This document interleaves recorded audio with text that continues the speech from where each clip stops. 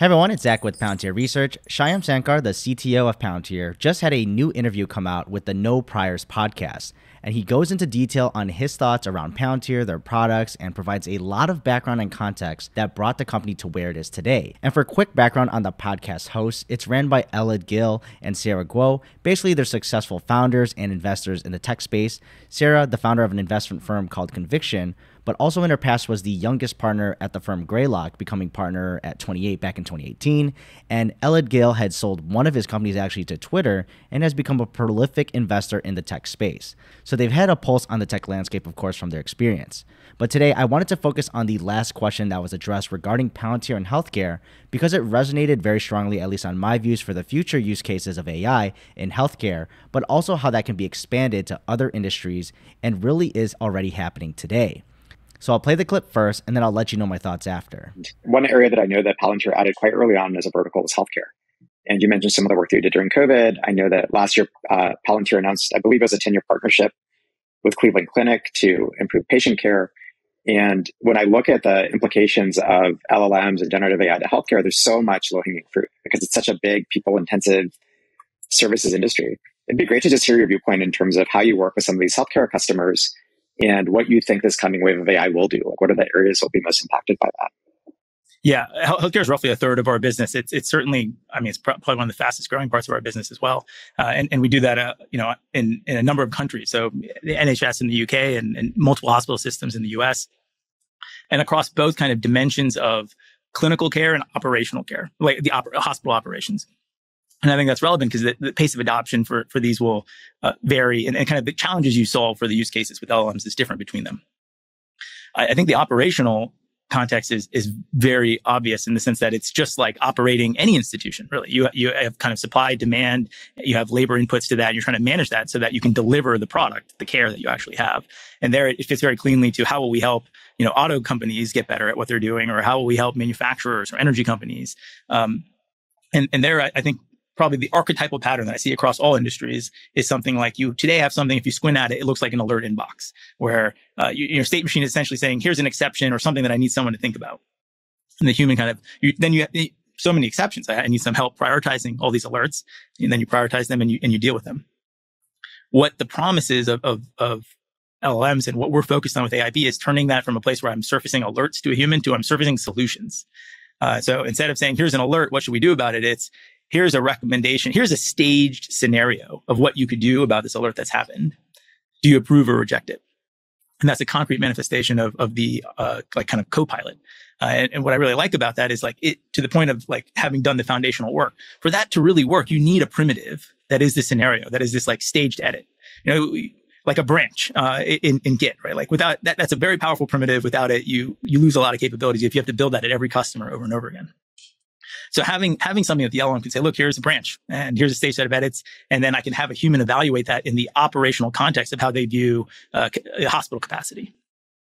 That's one set of workflows. And then on the clinical side, I think it's really about reducing human toil. I don't think you're trying to get the LLM to decide what to do for the patient here. It's probably exactly the domain of the doctor here. But what's in the clinical records and the clinical histories? How do I drive the workflows? What is it that the doctor can't get to or the nurse staff can't get to today? Because it's just too much toil, and that we can turn that into something that takes, maybe 400 milliseconds. That's going to improve what's happening at the point of care. So driving completeness in that picture. And I kind of see that as a natural dichotomy between operational and analytical workflows.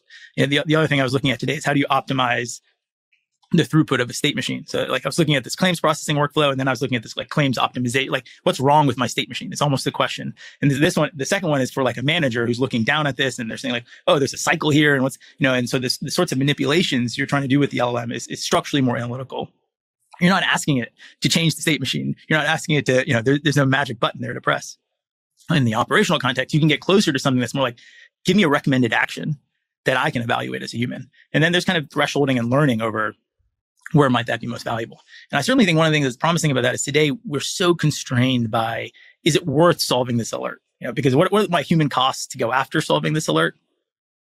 In a world where the LLM can process all the alerts and give you a staged set of actions, now you're prioritizing not on the severity of the alert, but on the possible consequences of the solution.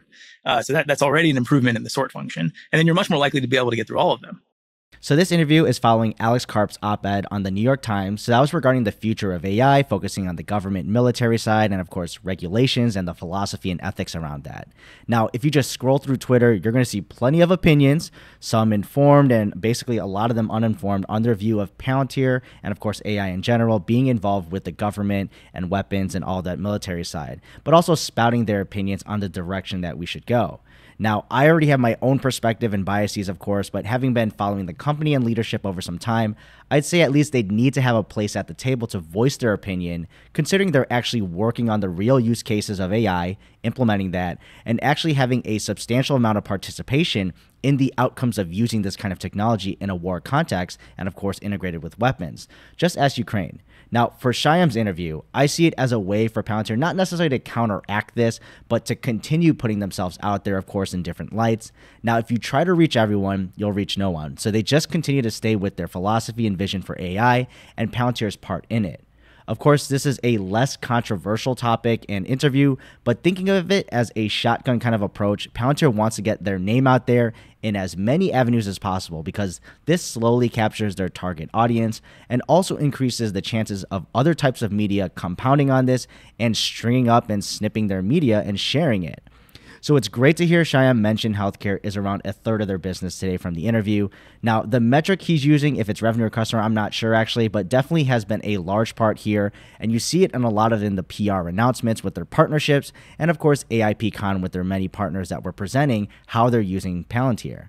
Now, what I liked most was how he's comparing running a healthcare institution is kind of the same as any other organization, at least operationally. Now, people have their own opinion here because especially it's very personal when it comes to medical issues and getting that taken care of. So it is very personal and it can kind of get in the way of things when trying to run an organization, even though, logically you may just run it the same way as a business. You break it down to the human level of what actually we find valuable from AI, which is giving us solutions and working faster and more efficiently. Not just giving me alert after alert and figuring it out, but rather taking everything happening into account for a full picture where the consequences are weighted more heavily. And this is just in comparison to see if it's resource intensive and we just have to not prioritize it. Now, to bring the human side to healthcare, the clinical end, so this he separates it out from operationally, is trying to show AI should be seen as a way to help the clinical staff of doctors, nurses, techs, any of those people with the human-controlled areas, while using their experience there, of course, but driving the automated functions in the background more quickly along. Because in the end, everyone would win because the clinical staff can focus on what their strengths are. And then, of course, the computers can do the mundane, repeatable tasks, maybe reading data and compiling things.